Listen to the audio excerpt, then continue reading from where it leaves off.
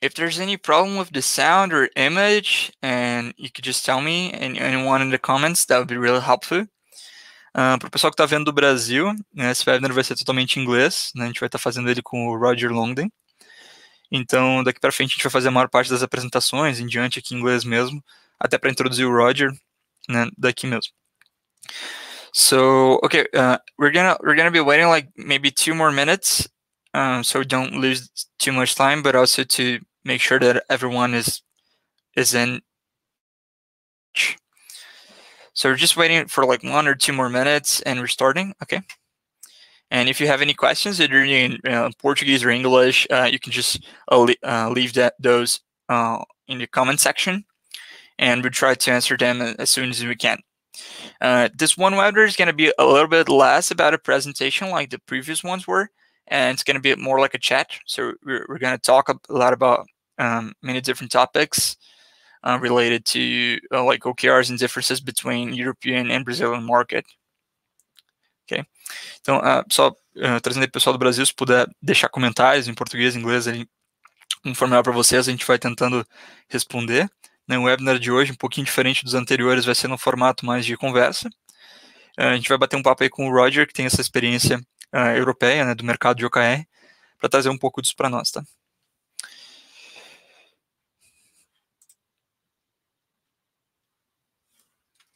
Okay, so we're waiting just 1 more minute.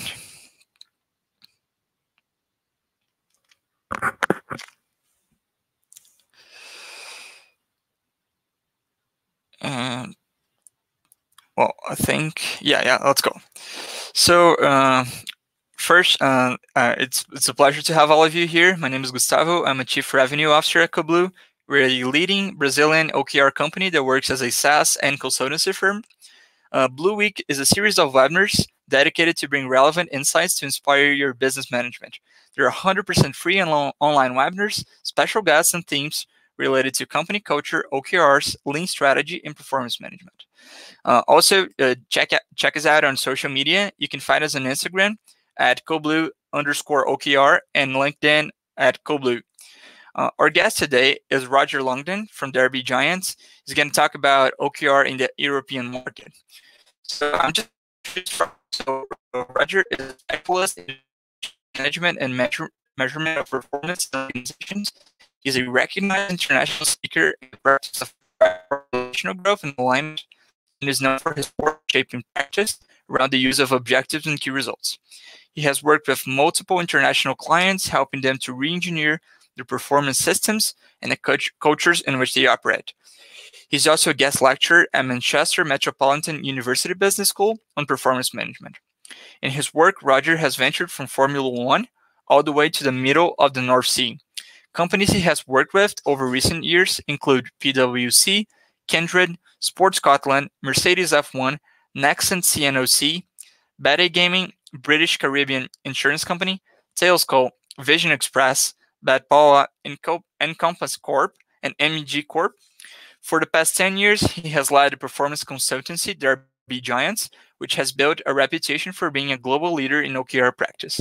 Their podcast, Giant Talk, attracts an audience of over 10,000 people. Before leading TBG, he was with Fujitsu for 12 years, working in sales, account management, operations, and strategic transformation. It was while with Fujitsu that he graduated from LA Business School with a postgrad diploma in performance coaching. So, hey, Roger, it's a pleasure to have you here. I think it's about to show up. Hey, Gustavo, great to be with you. I hope I didn't commit any mistakes. So if no, you did it. You got it absolutely spot on. Absolutely spot on. Yeah, great. So, Roger, I think we could start just by you talking a little bit about Derby Giants. Or what do you guys do? A little bit about your company's experience. Sure. So, Derby Giants has been in existence for about 10 years. Originally, it started off with just me, and as you said in my bio, I'm a qualified coach, and originally when I left Fujitsu, I just went into just providing one-to-one coaching and so on and so forth. But it's evolved since then into the performance management consultancy, which it is today. I have a strong influence from sport. I am a qualified rowing coach, and I have worked with elite athletes and at international level. And I really get the mindset of someone who is prepared to push themselves and take risks, calculated risks, but risks all the same, to push themselves to go that bit further. And I've always been passionate about how you can translate that sort of mindset, that sort of behavior, and those sorts of tools across into the workplace. And I was also, if you kind of put that to one side, the other thing which I've always been fascinated about, because organizations that generally do it so badly, is the management and motivation, for that matter, of performance.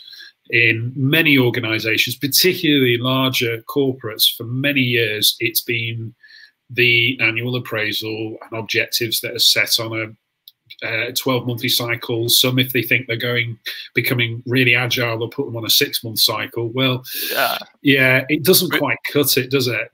We've seen some of that here. Yeah, yeah.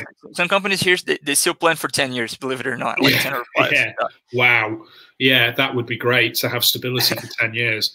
Yeah. But the so you know, that frustration with how poor that process has been for many years in terms of three things: in terms of what it does for the business, because let's face it, you know, as we were just saying, you know, you don't have stability for 10 years. You don't even have stability for 12 months pretty much nowadays. Yeah. So the market and the pressures which competitive pressures which you're operating under all the time demand that you be agile in the way that you execute against your plan and develop your strategy and so on and so forth. And then also, let's just think about the people involved in the process. It doesn't matter which side of the table you sat on, whether you're the person doing the appraisal or the person receiving it. You know, it's never a great experience for a whole load of psychological and reasons that I could spend another hour talking about. But basically, it was my dissatisfaction with that very, very important business process, and also a desire to see really, really good performance in the workplace that benefits not just the business. It's got to benefit. It's got to be a win-win for the people as well as the business. And that's when I did some research about 5 or 6 years ago, and I wrote I was basically curious. I'm quite a curious person, and I was curious about what innovative organisations were doing to tackle this challenge, because I'm sure I wasn't the only one in the world that had seen it. And there'll always be some who are kind of ahead of the curve. So I wanted to try and find out for myself and also share that. So I wrote this paper called Priming for Performance. And that was where, through my research for that, that's where I came across OKRs. And like I said, it was about 5 years ago. And they were like this beacon. And I was like, that's it. It's a structure. In a way, I mean, back then I used to think it was a structure. It was like, if you're doing them this way, then that's you doing OKRs. I've kind of shifted a little bit in my view of exactly what OKRs are now. I believe they're more of a set of principles and practices, really, rather than a definitive black and white model. But it's more about it was more about finding a way that you could kind of build a bit of a structure for executing, but then do it in an agile and really engaging way that benefited the people in the business. And that's to me, that's the essence of OKRs. So that's kind of how we ended up at that. And because they are a collection of principles and practices and not a definitive model.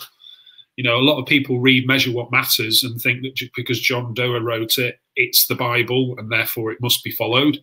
Interestingly, we're getting a lot of businesses that are coming to us now saying, well, we read the book and we did what it said, but it's just not worked for us. Well, you see, that's only one take on it. We've seen that too. We've seen that a lot. Right.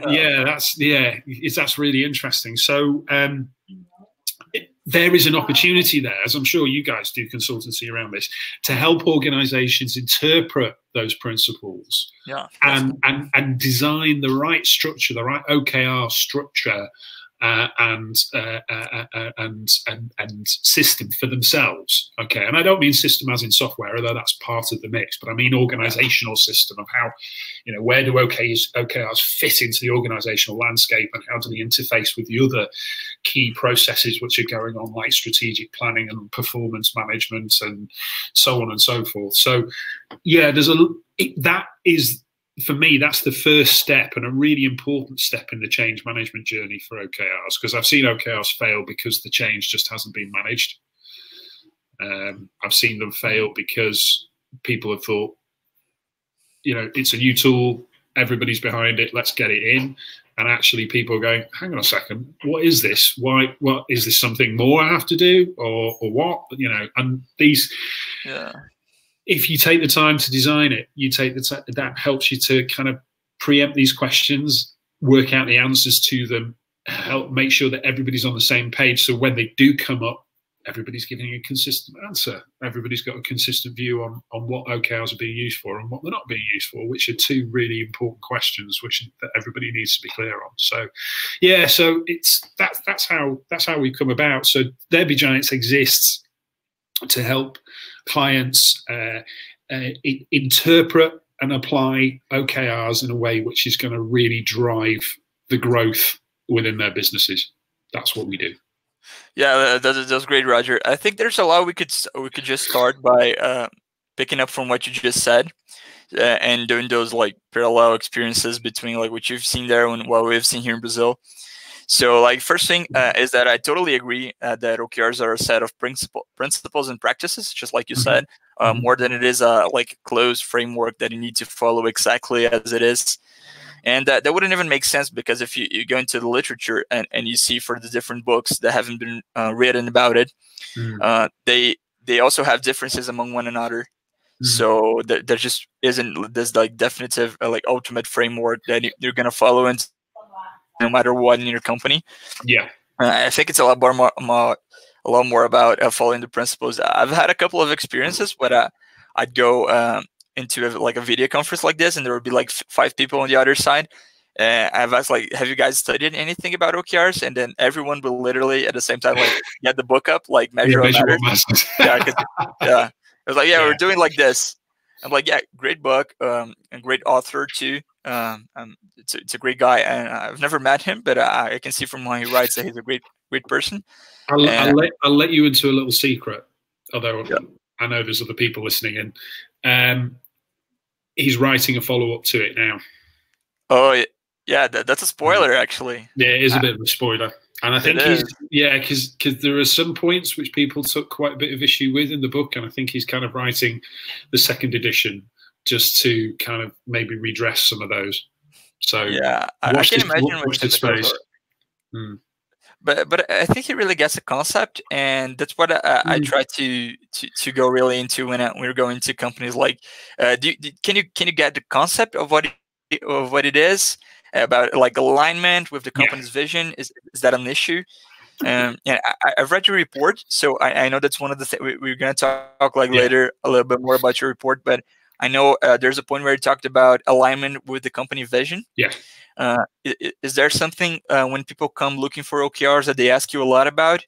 And do you think companies have been able to help people inside the company get really aligned with the company's vision? What, using OKRs? By using OKRs, do you mean? Yeah, by using. Yeah, absolutely. That's where it should all come from. You know, if it doesn't, then you're kind of not following the strategy, and ultimately, you know, navigating in the direction that you want to get to. You know, the vision should be your North Star, and your OKRs are your sat nav to get to that North Star. Yeah, that's the way I look at it.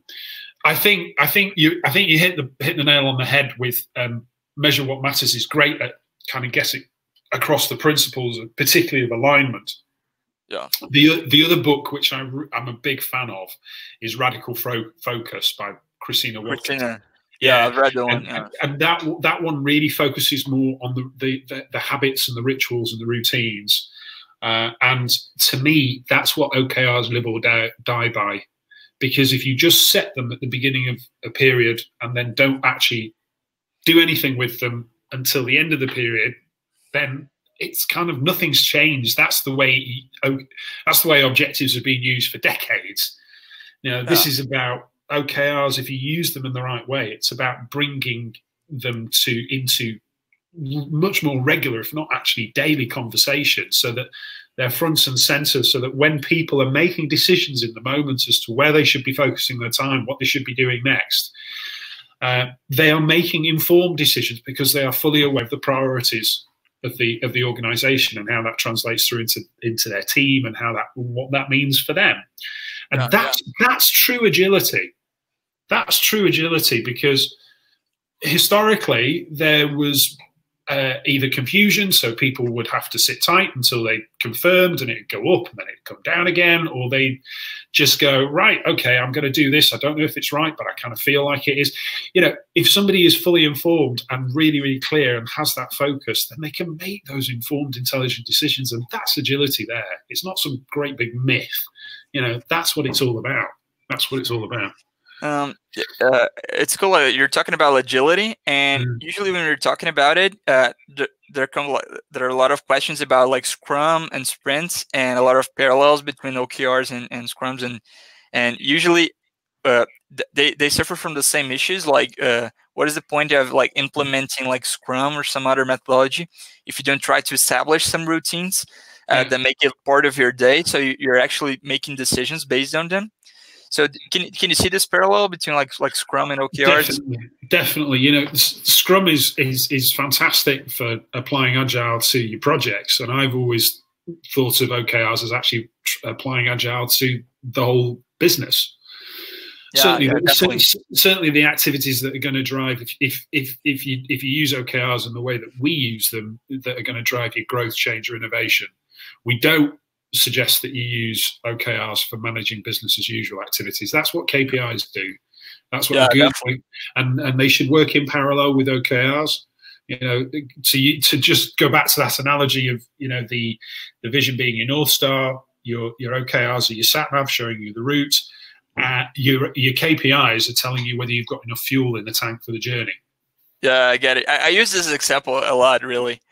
Yeah. So about like business as usual functions, probably you mean like finance or operations, operations, call centers, customer support, that sort of thing. They will mainly be running on KPIs unless there's some change or innovation that's going on in those areas. We did have this this company that it's growing really fast. And it was one of the first times that we talked to a finance department and a customer support department, where I feel like OKRs would be like really fitting, because they were growing so fast and changing so fast that those activities, they haven't become like stale. They haven't become so much of business as usual. They probably will be at some point, but not in the middle of this big change. Yeah, so it's quite possible that what you see originally appear in an OKR, if it's an initiative which works and it establishes and moves into business as usual, you can see it pass over into a KPI. Yeah, definitely. Definitely. Yeah, okay. So moving on to the next thing here. So I think that it's a time that we could talk a little bit about the difference in the market. So maybe you could talk a little bit about how you see the British and European market in general. About for OKRs, and then I'm going to talk a little bit about how we see it here in Brazil. Okay, so even though I'm here in the UK, I actually think the UK is pretty backward in terms of OKRs.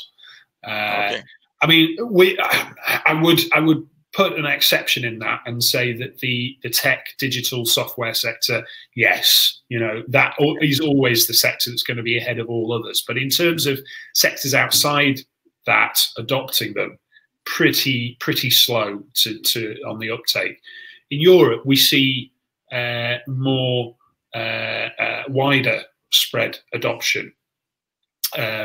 We see manufacturing organizations, we see finance and insurance, for instance, looking to use them. You know, those mature businesses, which, like I said earlier on, desperately need to wake up and become more agile. So, I mean, there's a whole load of reasons why, you know, people have got their eye off the ball in the UK at the moment. You know, it's not a great place to be doing business right now. But yeah, you know, in terms of Europe, they work really well. And also, I've noticed some subtle differences in different areas of Europe. Like, for instance, in Northern Europe, where you've got Germany, and I would include in that, you know, they kind of like structure, and they kind of like a little bit of process, and they kind of like that. Once they've kind of settled on how they want to use OKRs, they kind of really seem to be quite good at getting into the routines that then underpin them, which is, like I said before, that's the critical aspect to OKRs, is getting the good routines in place. Yeah, great. Like, if you talk a little bit about like how it is here in Brazil, so basically a lot of those things are the same. So mainly tech companies are the ones that are using OKRs, or at least are the ones that are talking to us, or coming, like, looking for all of this, like for OKRs in general. Yeah. But we starting to see, like, as you said, like, other industries start tackling into this methodology and, like, agility in general, lean in general. But it's really new. Like, if you go to a place and ask, like, let's say you're going to do a lecture to a bunch of companies, and you ask people to raise their hands if they know what OKRs is, most of them are just not going to know. Yeah, you know. I agree. It's still. I think if you know the diffusion of innovation curve with the innovators, early adopters, I do know that. Yeah, where the tipping points at which it goes from early adopters into mass market is about 17–18%, and I still don't think we're quite at that point just yet. But I can see how over the past couple of years things have definitely moved forward. I mean, we're now working with insurance companies, councils, you know, some even architecture and construction. You know, we're definitely getting outside the realms of tech and digital, although the majority of our work still is in that sector. But yeah, I can see it expanding out of that, and that's great. That's absolutely great. Yeah, there's something that people ask us about a lot. Here in Brazil, at least, when people come to us looking for OKRs, they're also looking for performance reviews, and also looking for some way to establish a routine of feedbacks. So it's usually like those three things, they come a lot together here, like performance reviews, feedbacks, OKRs, and I could say a fourth one, which is KPIs. It's usually those four. How do you see those things, like, meshing up together? Because if you read, like, Measure What Matters, John talks a lot about CFRs, like conversations, feedbacks, and recognitions. I think that mixes up of OKRs. Yeah. Now this is a very widely debated topic, isn't it? How do OKRs link in with performance evaluation? I guess is what you're asking there. So I have a rather pragmatic view on this. I think it's easy for the purists to say, oh, don't ever link them in any way, shape or form.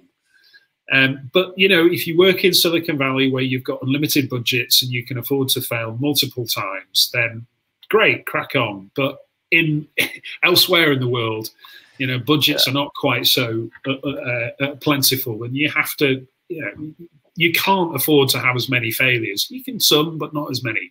Yeah. So my thoughts on this are that it's not constructive to directly link OKR achievement or attainment with a certain amount of bonus or pay. So, you know, if you get 100% on your OKRs, then you get, you know, a 20% pay rise or 20% bonus or whatever. I don't believe that that's the right way to go. But what I do believe you can use OKRs for is in a more rounded view of somebody's performance. If they're working with OKRs, I think there's merit in looking at and exploring the question, well, how have they actually worked with their OKRs? What's been their approach? Have they engaged with them? You know, if it's someone that you've had to chase for updates and continually, then they're really not buying into it. But if it's someone who's been on the ball, who's been helping to manage the process, because it shouldn't always be on the manager to run check-ins. You know, as you know, from probably, I'm sure you've experienced Scrum along the way. It's not always the Scrum Master that runs the scrums. It can be anybody in the team. Yeah, it does happen. Yeah, exactly. So, have they stepped up? Have they done that? If they have failed, if they haven't quite hit their key results, what's the evidence of their learning from that, and how have, most importantly, how have they applied those lessons the next time around? That, I would argue, is a much stronger, clearer view of high performance than just looking at whether somebody has achieved, you know, 80% or 100%. So that's my view on how they can be linked. Now, the rest of that evaluation, I would suggest that you know, that there's some evaluation against KPIs if they have any influence over particular KPIs, and then also the behaviours and values of the organisation and how are they exhibiting and role modelling those as well.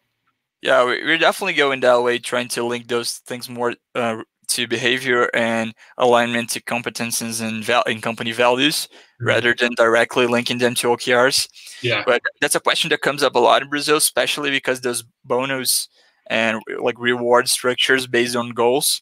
It's a thing that we've had here for like years now, and then it's hard to say, hey, you used to have goals that were directly linked to your bonus at the end of the year, and now we're going to have those OKRs which are not linked anymore.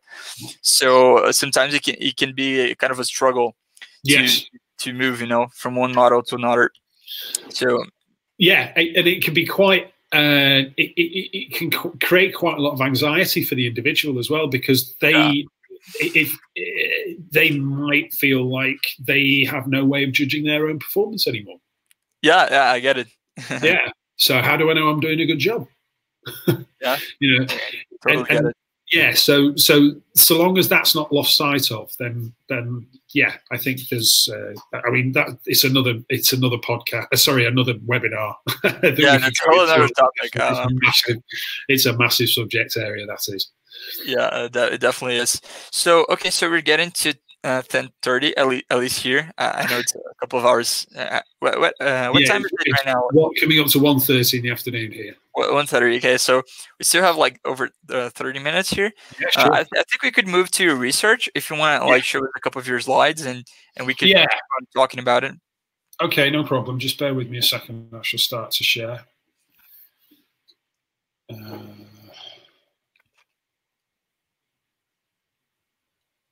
Okay, has that come up now? There we go. Right, yes, I can see it now.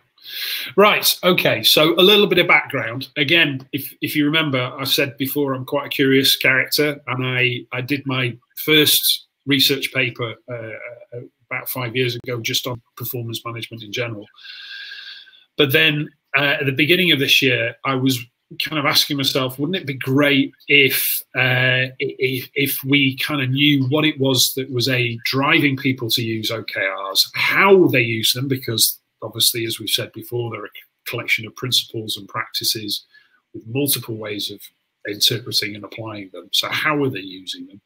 What are they finding once they put them into play? And if they were to do them again, you know, with hindsight and reflection and learning the lessons, what would be their priorities? How would they approach them next time? So I started collecting data, and for this first report, it's not, the data sample isn't as big as I'd like it to be. So I wouldn't say it's massively statistically valid, because we only got responses from 20 organisations, but we've already, since publishing this, and it's had a load of interest since it's been published. Oh, by the way, those 20, only a fraction of those were clients of ours, so there's quite a bit of independent, if you will, third party input into this. Yeah. We've had a fantastic response contributing to the online survey, which is always open for people to respond to. So we're building up the data, the body of data for the 2020 report, if you see what I mean. So I'm hoping to have at least 100 respondents for that one. So who responded to us? Okay, so 60% were in tech or software, with 20% in professional services and 20% in manufacturing. So by professional services, we mean law, finance, insurance, that sort of thing. Yeah. And I was also curious about the size of business, and 55% of respondents were actually from businesses of up to 100 people. Now that's something that I pick up on a little bit later, because I start to look at, have smaller organisations with fewer people got different approaches to rolling them out, and I certainly find later on that the results did show that there was a difference. A bit of a spoiler alert. What I found was that in smaller organisations of less than 100, they're more inclined to go, right, let's just do this and let's just push it out in one go. Yeah. So maybe, and this is perhaps, a good piece of research always asks more questions than it answers. So my question there would be, so does that mean then that smaller organisations have an inherent capability to absorb change a lot more, a lot quicker, and a lot faster than larger organisations? Anyway, so that's what we found. We found that smaller organisations kind of took a big bang approach, as opposed to larger ones, which tended to go more for a phased approach. Now, why were they thinking about using them? Well, you mentioned earlier alignment. Well, there you go. 85% said that their primary reason was alignment with vision and strategy. So that was about building the clarity and helping people to understand what the top line goals were for the business, and so that they could, like I say, be informed in their own decision making and their own actions. 45% said employee engagement, which is interesting. I mean, I've had a debate with someone on a couple of times about the relationship between alignment and engagement, and can you actually have engagement without alignment? Yeah, I can see where it goes.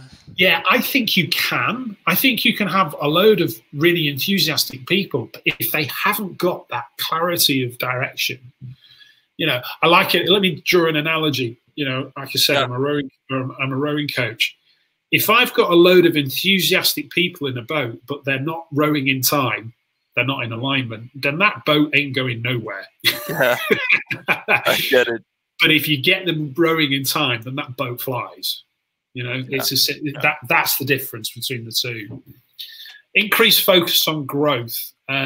This surprised me a little bit, actually, because in the use of OKRs, we found that the majority of businesses choose to use them for really focusing people on what's going to make the biggest difference for the organisation, and that's usually growth. But only 40% said that they felt that they were using them primarily to get people focused on growth, and then 25% said that they were using them for performance management, of which 20% being of businesses of 100 people or more. So that's out of that 25%, only 5% of businesses of less than 100 people actually had them.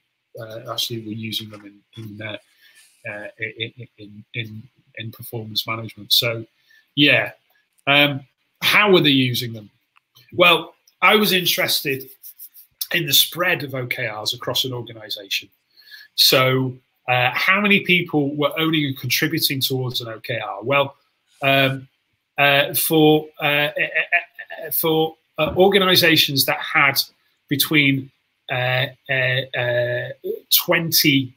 to 20% of people covered with OKRs, there were 35% of the respondents, were using them really focused, and only so that's saying that only 35% of respondents had less than 20% of the business using OKRs. Yeah. Okay. And then when we moved it up to a little bit broader, from 20 to 60%, again, another 20% on top of that was saying that yes, we have a broader use. And in terms of pushing OKRs out across the business and getting the majority of people to use OKRs, 45% of businesses said they use that. Now, I was particularly curious about this. I don't know how you found this, but what I find is that when businesses say, right, we must do OKRs, everybody must have an OKR, I find that that's often driven by a desire to replace some form of performance management that's been there in the past. So everybody must have it. Yeah, it's mostly that. I can agree, definitely. And consequently, I think it's a couple of things happen with that. And again, interested to hear your thoughts on this. I find that you end up with OKRs being created for the sake of it, not necessarily having a focus on growth, change, or innovation. And also, if you're talking about a large organization, everybody having OKRs means that realignment has to be done on possibly a quarterly basis every 3 months, and that's a hell of a lot of work to do. So and the whole point of OKRs is they're supposed to have a degree of agility to them. So, I personally have real reservations about everyone in the business having an OKR. Yeah. So, and I believe that they shouldn't go down to individual level until an organization is very, very experienced with them, because I think that is the quickest way for them to become completely overwhelmed by the process, by using them. Yeah, I definitely like the phased approach more than the one size fits all, like everyone's gonna start with OKRs at the same time. Exactly. I think like one of the principles is being able to be like top down and bottom up at the same time. Yeah. But if you just roll it out to everyone in the company, then you've just made it completely top down. Yeah. Then it just broke one of the main principles, that it's having this bottom up component to it. And I think it's something like as it changes your culture, your company culture, it's not something you can do from one day to another. So it's something that maybe takes a little bit of time. Yeah. And I can definitely agree that when you're doing like a full rollout in the first time in a big business, there are a lot of people who are just going to be doing it for the sake of it. Yeah. And what they're going to be really thinking is, okay, so it's performance management like we did before, but just with another name. Yeah, exactly. So, which, when it comes to change management, is one of the biggest barriers to adoption, because it just feels the same as what's gone before. Yeah. Yeah, I completely agree with you.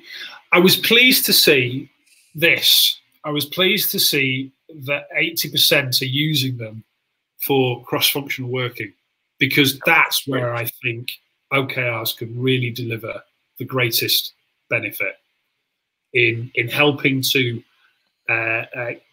build focus and support around cross-functional initiatives that are going to really drive value for the business. Because, again, don't know what your thoughts are on this, but we find that a lot of the clients that approach us, they're struggling with silos. Yeah, these functional silos have emerged as they've grown, and they've gone, this is actually slowing us down. We need to start thinking cross-functionally here. So I was really pleased to see that. Yeah, I mean, like we definitely see people asking us about, like the concept of squads. That's very used like in Spotify. Squads, and there's other names that I just don't remember right now, but mainly squads. And that's a question we get a lot. Like, how do you make like squads, which are basically cross-functional teams, work with OKR? So should the squad have an OKR, or if that person belongs to sometimes a squad is made of people from different areas of the company.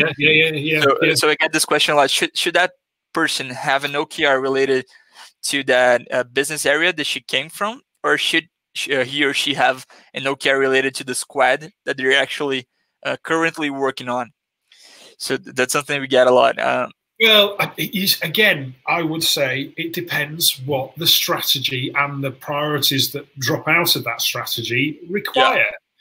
And this is something which I've seen a few times. And no matter whether you've got a traditional hierarchical organizational structure or whether you've got something that's a lot more agile and fluid, like Spotify's squad structure and so on, you don't have to have an OKR map, an OKR structure, which completely mirrors your organizational structure. Because you know, it may be that, you know, a particular initiative is priority one for this particular quarter, and that's focusing on, I don't know, product development. But the next quarter, we need to be focusing on UX or customer support. You know, and it's about where OKRs are your spotlight, and you guide that to shine on the part of the business which is going to deliver greatest value if it changes, transforms, grows over the course of the next quarter.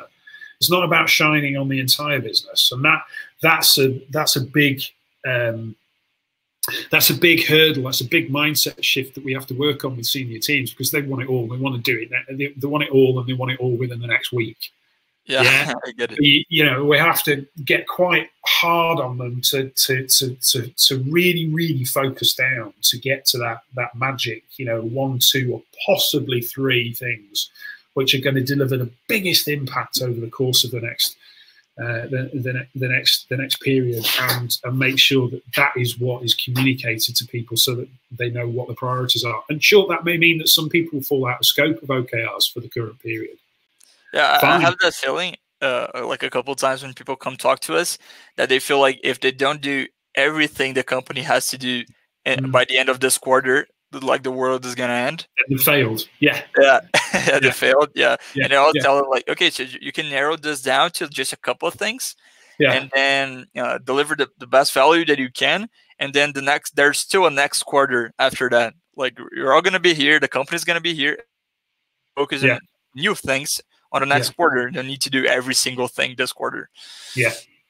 I won't go through all the bullets, but I just wanted to highlight the one at the bottom, because I think you might like this one, Gustavo. The question that was asked here was, did you seek external support in helping to set them up? And then if you didn't, what would, if you were to, and were to do them again, what would be your decision the next time around? So 20% said that they sought external support. However, from those that didn't, 30% of them said that they would seek it next time around. So actually, they kind of wish they'd asked for a bit of help. Okay. I mentioned before about the difference between, that was the spoiler that I gave you at the beginning, about the difference between 35% said they did phased versus 65% on Big Bang. But Big Bang was definitely the preference of those of less than 100 people. Okay. And the most common OKR cycle was 3 months. And it's interesting, this one, because it's usually what we suggest clients start off with. But because we encourage them to do retrospectives at the end of every cycle, one of the questions which we encourage them to ask is the cycle itself the right length of time? And some clients have decided to move to 3-4 month cycles, for instance. I've had one that's kept with 3 month cycles, but then actually had a month in between each cycle to do the alignment work. And they were quite a large organization of a couple of thousand people. And they were putting so much priority, so much focus onto that alignment activity, that they felt it was actually worth investing, you know, a month in between. So they ended up with 3 OKR periods, 3 OKR quarters in a 12-month period. Fine. That's not wrong. That's a brilliant way of testing, learning, and adapting. And I think that works really well. But you know, most people seem to opt for the 3 months, and that's what we found. In terms of impact that they found the top 4 were increasing focus, from a better understanding, a clearer understanding, and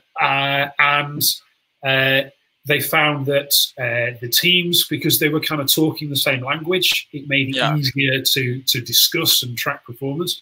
There was a report of seeing a growth in not just results, but also the ambition of, what teams in particular were believed that was possible. And interestingly, the main reason for OKR failure was the lack of support from the senior team, from the C-suite. So regardless of where it had come from, whether it had been the CEO had read Measure What Matters and said, make it work, or whether somebody in the organization had watched the Rich Cloud Google video and decided, right, this would be great, let's start it off, and it's come bottom up. Because the C-suite team were not kind of there as exemplars, there of role models showing this is how we're using it as a team, and we're being completely transparent about this, and so on and so forth. That's a fundamental part of change management. It's a huge part of change management, you know, to role model the behaviors that you want to see in others, the practices, the routines that you want to see in others. And that was found to be the biggest reason for OKR failure.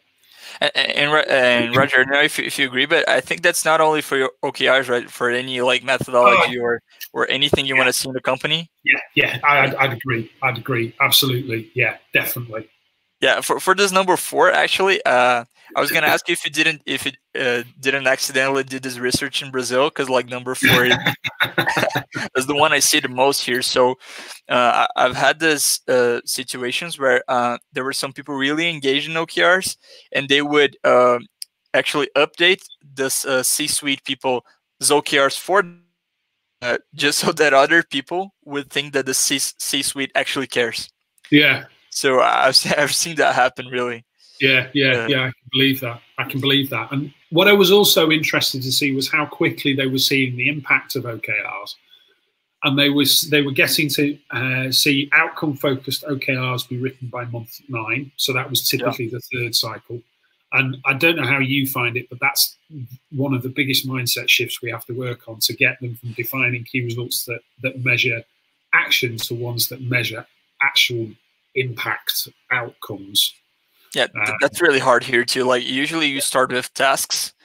People try to write tasks instead of actual results, and then it slowly moves on. But I could agree, like maybe 9 months, it takes a couple of cycles, definitely. Yeah, definitely. Having measurable key results as well.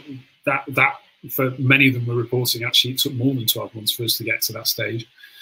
Having aligned OKRs seemed to come quite quickly. I think it's because a lot of businesses seem to put, because it's their number 1 reason for using OKRs, they seem to put a lot of focus in making sure that those that are set at supporting levels are aligned. And in terms of regular updates to OKRs, so regular check-ins working and so on, they were seeing that by the end of 3 months. So that was interesting to see that those were coming through relatively quickly. So on reflection, the final question which we asked them was, if you were to do them again, what would be your order of priority?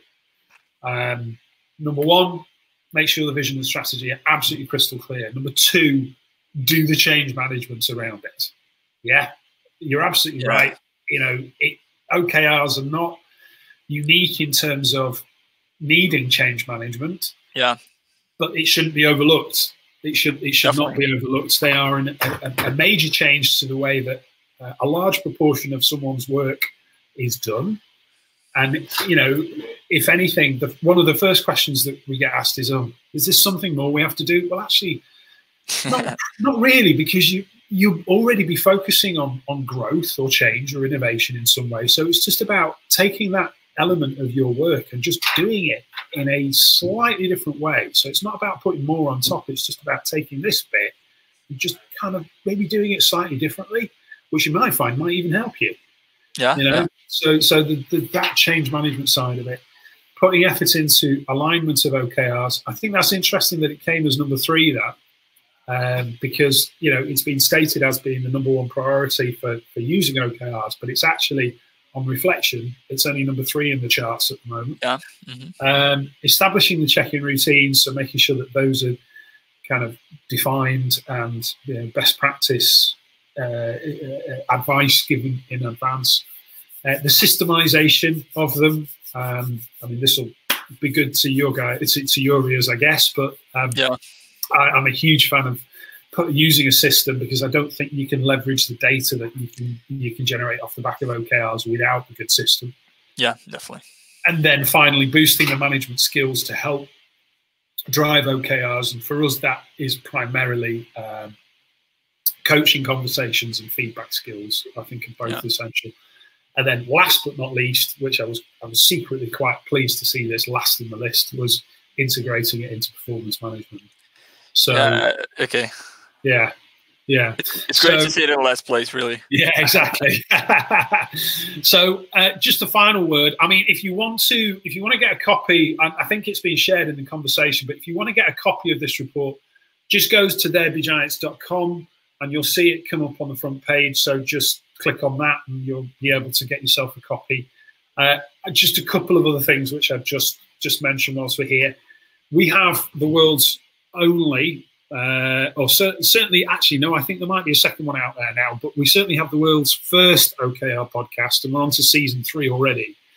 And if you can either access it through our website, or you'll find it on any of the major podcast platforms like Spotify or Google or Apple. It's called Giant Talk.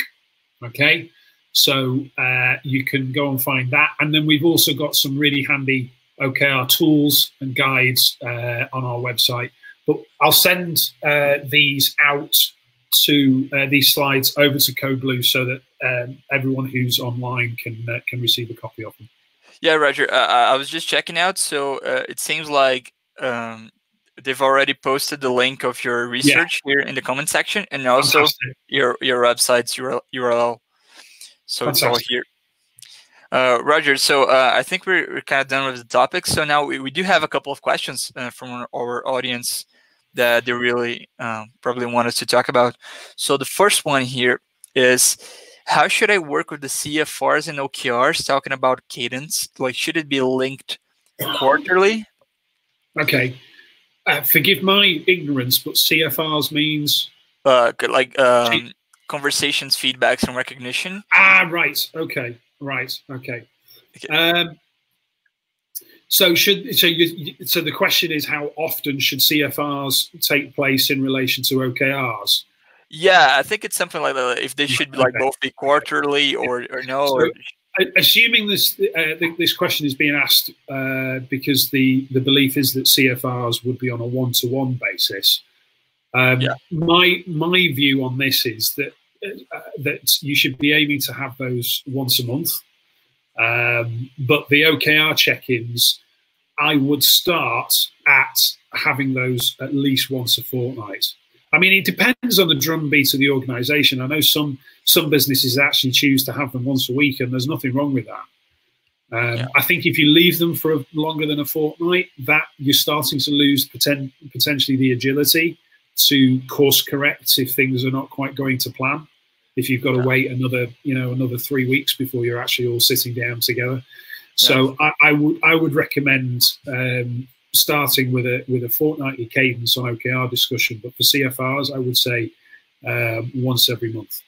Okay, yeah, that's great. So we do have another question here. Yeah. It's from Luli Janeri. So it says, I work in a bank with 4,000 tech workers, and I'm struggling with how to unfold the OKRs throughout the organization. To design a check-in with all the workers. Is there any hint of how to unfold them, or how to design a check-in structure into an...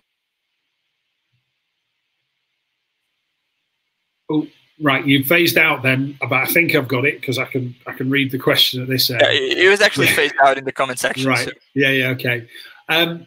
Right. So that's a big challenge because of the size of organisation. My questions there would be: are you trying to put it down to individual level, right from the very start, because as we've mentioned previously, I think that is expecting too much.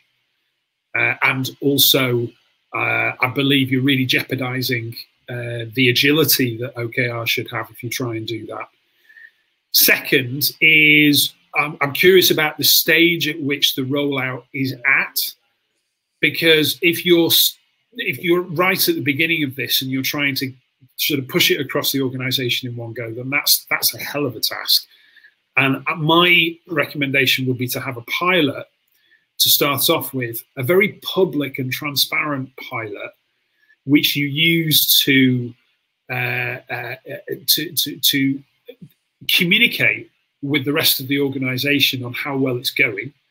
You know, get people who are involved in the pilot to report on how it's going, so that when it comes to the rest of the organization starting to take on OKRs, it becomes more of a pull than a push. Yeah. So you're literally doing a bit of internal marketing to kind of create a demand for OKRs, and that would be my advice around that. In terms of how I think the question also asks about designing the check-ins. I'm a big believer in allowing the teams to design their own check-in, as long as what they are provided with is a clear view as to what's expected as output. You know, it's essentially kind of taking almost like a key result approach to this. You know, the key result is there's an output every 2 weeks from the team on their OKRs.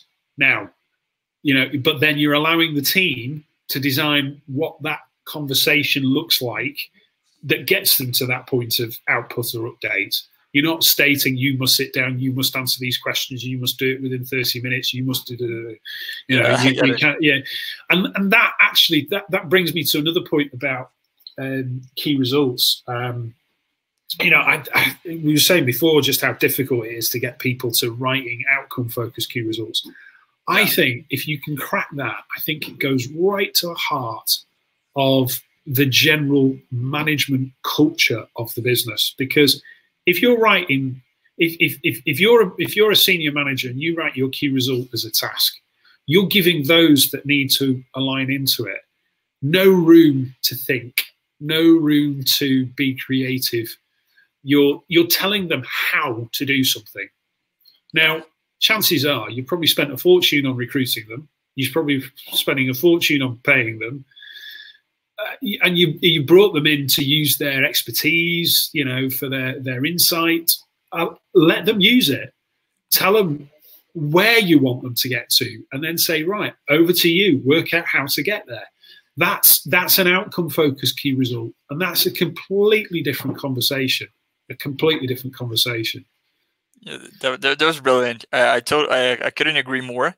And I think when we're talking about like designing it like a check-in structure, it depends a lot from also for what area of the business you work in. So maybe for a certain team, it may make sense to do those check-ins weekly. For some other team, maybe like every 2 weeks. So it's not going to be like in such a big company like a structured pattern that you're going to follow in every single team, because and they have different needs and like basis. Yeah, I agree. Yeah. So there's another question also. So is 360-degree feedback useful to engage in the OKR model? I guess in terms of the CFRs that you mentioned earlier, I think so. I think it's more part of an individual's personal and professional development. Which I think is a process that's very close to OKRs, because again, it's about how I think that goes to the heart of how somebody works with their OKRs and how they're learning from them and how they're applying that learning and adapting and so on. So I think 360 it does have a role to play. What I would say is don't use it too often, because it can drive fatigue. If everybody's asking for 360, you know, feedback at the same time, then, you know, you can get absolutely bombarded with requests and it can become quite cumbersome. But there are some really good 360 tools out there now that instead of asking this big, questionnaire, once a year, they kind of just maybe fire a question to a teammate, say once a week, and say, can you just score me, this week on this? And they might cycle through the same questions, like I say, at one a week over a course of 2 or 3 months. And so at the end of the 12 months, you've actually got quite a nice sort of full picture. And I think that's kind of like a nice way of doing it. But yeah, I think it's all part of feeding back into a performance evaluation and professional development.